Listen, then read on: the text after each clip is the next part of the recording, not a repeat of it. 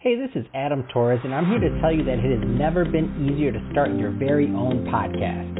At Mission Matters, our goal is to amplify stories that matter. That means we want to help you start your podcast because your story matters. We can do this in 3 different ways. 1, join our podcast school and take a free or paid course. 2, visit our resources page where we've already figured out what you need, such as where to host your podcast. Or 3, heck, we can even do everything for you through our podcast agency, including editing for cheaper than you can do in-house. Oh, and no contracts, service is month to month. Get started by heading over to missionmatters.com and click on Start a Podcast. All right, now let's get into the show. Hey, I'd like to welcome you to another episode of the Mission Matters Entertainment Podcast, your source for all things entertainment. My name is Adam Torres. You can follow me on Instagram at AskAdamTorres to keep up with my book releases, book tour schedule, signings, all that other good stuff. Always love to connect with you there. And as always, if you'd like to apply to become a co-author of one of my upcoming books, just head on over to the website, missionmatters.com, click on Become an Author to apply. All right, so I have Allison Dollar on the line, and she's CEO over at ITV Alliance and chair of the Los Angeles Venture Association Digital Media Group. Allison, welcome to the show. Thanks very much. Good to be here. Good to have you here, and I'm excited about today's topic. You're the perfect one that I want on the show to talk about this. So we're going to talk about the next generation of TV and streaming. But before we get into that, just to give the audience a little bit more on your background, tell us a little bit more about how you got started in the business and entertainment. Yeah, well, I actually have a master's degree in English literature, which, of course, you might think doesn't fit exactly, but it does. I started working in documentaries and things like that back in grad school.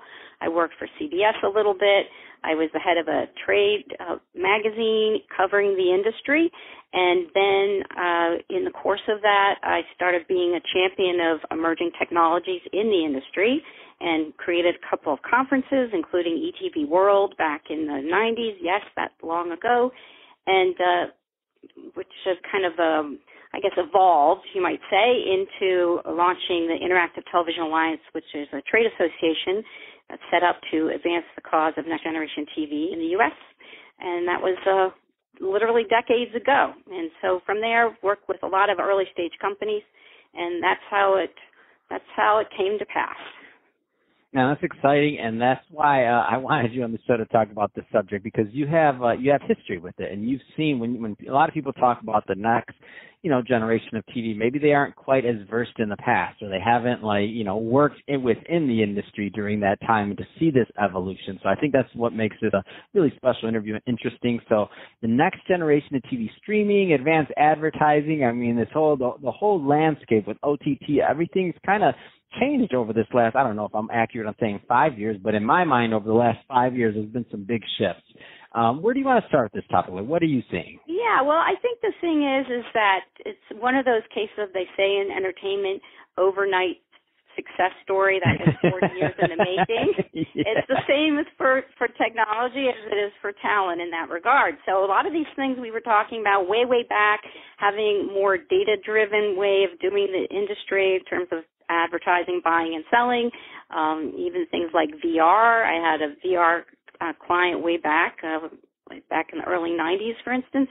They take a long time to both capture the public imagination and also for the operations and infrastructure of an industry to move its very slow, big, complicated boat in the right direction.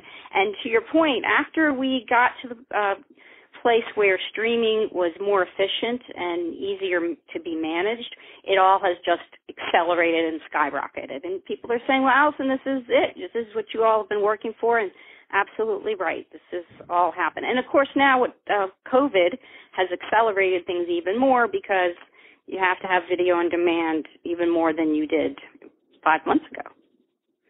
Yeah, so what should, again, this is a broad question, and there's different types of listeners. There's a lot of business owners, entrepreneurs, executives listening, so there's that side that are listening. Then there's also the entertainment side, so I guess I'll ask I think the answer may be similar, but what should brands or entertainers, or otherwise be thinking about as we head into this next era of TV and digital streaming? That like you said, the overnight been working for how long? 20 years, 30 years, whatever. But what should they be thinking right now? Because I think we are at really an interesting point to where, done properly, there can be some real interesting outcomes for brands, maybe more so than they considered in the past.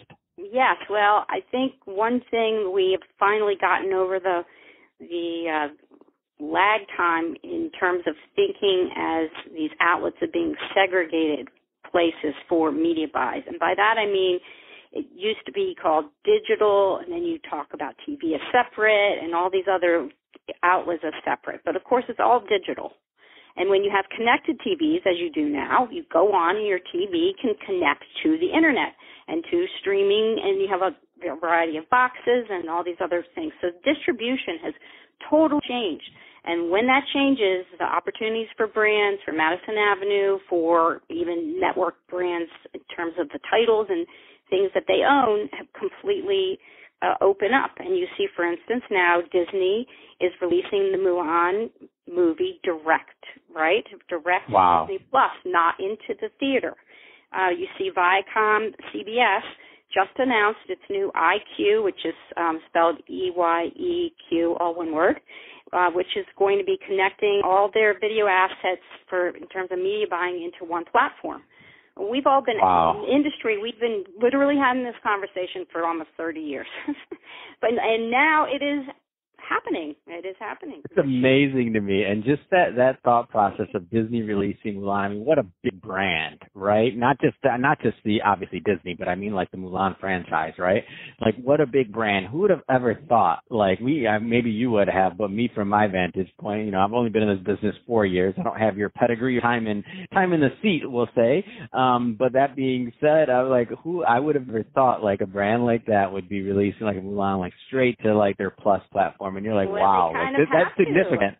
But this is where history collides, these forces of history, and COVID being one of them, right? So it all happens at the right time because of perfect storm, literally and figuratively, and to the good as well as, of course, all the stuff that's been hurtful. But for the rest of that industry, it's an accelerant into this next generation of media.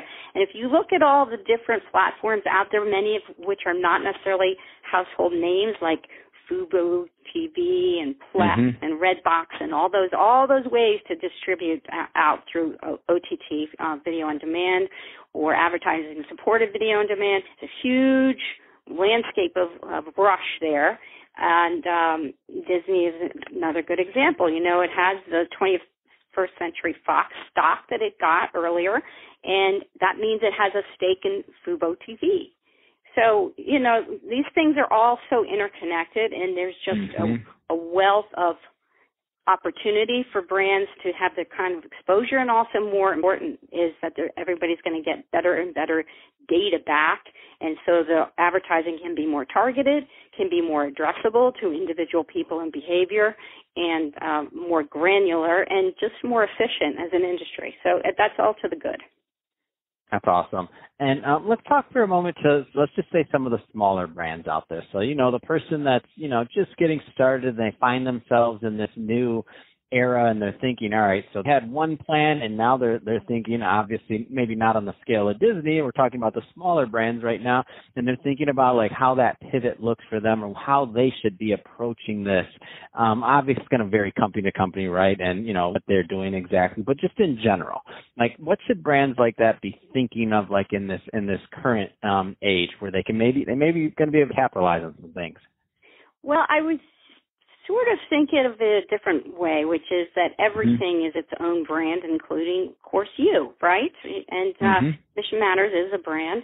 And the explosion of personalities, influencers, all those people that are smart and using digital platforms to promote themselves, their point of view, and or the products that they hope to attach to them is another bellwether of where that's all headed. So if you own a bunch of content already, there's a variety of ways to get it out there, some of which I mentioned, and I'm happy to pass that forward to people. And also, if you're an investor, to look at some of the companies that are looking at data that way and data packaging. It's all kind of interconnected. But to your point, it's all about branding and all about call to action and how you can use that back channel that you can in digital. That was never the case pretty much in TV unless you had an 800 number or did a direct response thing. But you don't. And you see this whole new crop of these talent management agencies. In fact, I just interviewed one of them for my LA Venture Association digital media group webinar series we have. It's called Talent X. And it's a bunch of people that left some of the legacy big talent agencies, and they formed a new one just to represent influencers and digital media stars. And so if you look them up, you'll see, well, there's a big pedigree there of YouTube stars, people that you know through IG and Facebook and everything else. So it's quite interesting to see the evolution at all parts of the ecosystem being brand first, because digital enables this kind of distribution that allows for new revenue streams. Yeah, completely. I love it. And the other thing I'll throw out there is on the technology side of things for people listening, like examples. So we're just about to launch Mission Matters TV. And the reason is the technology is amazing. So Vimeo has, I couldn't believe this when we were looking at it, because people have always asked the longer form content, but I don't do, hour to hour and a half interviews on the podcast. That's not our format for our user base, where we have this very specifically produced for people that are, that are in a rush. They're like, it's a shorter form of content, but there is that base that always asks that longer one. So I'm like, well, I don't want to launch another. I don't want to mess with our current subscriber base that appreciates our current method. But then I see this Vimeo platform, and it's literally $1 a subscriber. I'm like, all right, we charge $4.99. Somebody wants the long form content. Now we have that, and it's produced differently. Obviously, it's video, it's other things. But I'm like, wow, this is amazing. It's like our own. And you look at the platform, and they're amazing. It's like a Netflix platform. So I'm like, oh my gosh, a completely branded Mission Matters TV, platform, like looking like Netflix and subscriber base and all the advanced analytics on the back end that, become valuable over time as you build a platform. I'm like, and it's all included. I'm like, get out of here. How does this even happen? So we are really in the Renaissance. It's amazing. Because when you have this kind of distribution, you get that data, and data is money in this brave new world. It was not really that way before. In the old Nielsen days, it was very generalized. And yes, of course, you reach these mass audiences, but that doesn't necessarily work when you want to sell these other kinds of niche products. And so anybody that has a lot of following and gets a lot of data is going to be able to make money, and the brands are going to be able to get exposure and get part of the call to action on their side too. And if you think about Twitch, BuzzFeed, other short form things like Cheddar and Jukin, which are all wonderful businesses and actually really good people, all of those, that class of company has much more prestige now than in the earlier days of the straight internet streaming that we had. So now the big studios get religion because they go where the money is, they go where the eyeballs are, and they understand that everything has fundamentally changed on the infrastructure and the distribution side, and so it's enabled all these other kinds of business models to be viable. Oh, Allison, you get me all excited over here. I'm like, oh, tell me more. It's so good. It's just a great time. It's just a great time to be a creator, because I get what you're saying, and I'm like, oh, it's good. Tell me more. Well, and I tell you, this is the thing is, I will say very personally, as somebody who was a proselytizer way early on, I mean, I remember I had friends like, there's not going to be video on the internet. And I was like, oh, my God, yes, there is. Yes, there is. And, in fact, I was the chief strategy officer of one of the first companies to go public as streaming media companies called Webcast.com. We went public as iBeam Broadcasting. And, so many things that we pioneered them have come to pass, and it's wonderful to see, honestly. I guess personally it would have been nice if I were a little younger at the time when I was right. But now I sort of like, okay, good, I was right. Thank you, people. That's awesome. It's funny, I know. Well, Allison, that being said, I could talk to you all day about this, but we're about out of time on this one. So that being said, if somebody's listening to this and they want more information and to connect with you on your projects and your group to see what's going on, what's the best way for them to follow up and do that? Yeah, I think LinkedIn is always the best. It's just Allison Dollar right there in LinkedIn. Or you can email me, Allison, Allison, at itvalliance.org. And I would suggest, too, that people check out lava.org, the calendar of our events, because the next webinars and things like that will be up there. Fantastic. Well, Allison, it's truly been a pleasure to have you on the show today. So thank you for coming on, giving your background and also your input on what's going on in streaming and going forward. So I know it's a lot of valuable information I got, so I'm sure my audience did also. And to the audience, as always, thank you for tuning in. Hope you got a lot of value out of this. If you did, don't forget to subscribe to the podcast, leave me a review on the Apple iTunes Store. And if you're watching this on our YouTube channel, Mission Matters Entertainment, definitely give us a subscribe there, but also leave us some comments on the video. Love to know what kind of projects and things that you're working on. And Allison, thanks again for coming on the show. Thanks so much for having me. It's great talking with you. Have a good day, everybody.